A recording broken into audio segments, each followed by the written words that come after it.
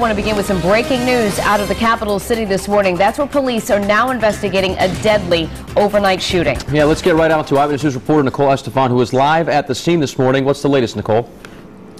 Well, good morning. I can tell you we found that out in just the last few minutes. Police confirming that this shooting did, in fact, prove fatal, and it is a homicide investigation. Now, it's quiet right here, right now, but a stark contrast to the violence here just a few moments ago. In fact, I want to show you what we witnessed. Eyewitness News was on the scene shortly after the shooting around 1 this morning. The location, again, Sumner between Hamilton and Niagara. Police are releasing few details this morning about the circumstances surrounding that shooting, but again, we can confirm that it was proved fatal. We do not know the gender of the victim at this point, but we can tell you police are now investigating this as a homicide. Of course, we're going to continue to follow these details throughout the morning. We're going to bring you any updates as soon as we have them. We are live in Providence this morning with the mobile newsroom. Nicole Estefan, Eyewitness News.